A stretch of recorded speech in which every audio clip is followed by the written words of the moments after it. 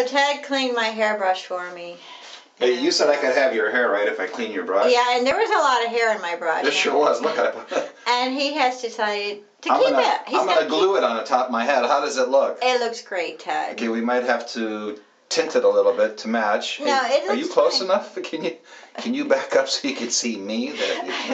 There you go. Watch out behind you so you don't fall. So anyway, I cleaned Mary's brush. And look at all the hair I got out of it. So she said I could have it. I'm going to super glue it to my head. Okay. And it's going to take a long time because I'm going to do each strand, so I'm going to be able to comb it and stuff. So, you know what? That's going to look nice for the holidays.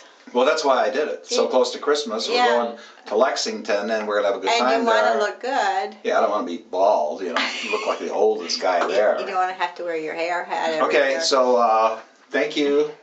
Let me know when you want me to clean your brush again, okay? All right. Are you still rolling? Yeah. All right, see ya.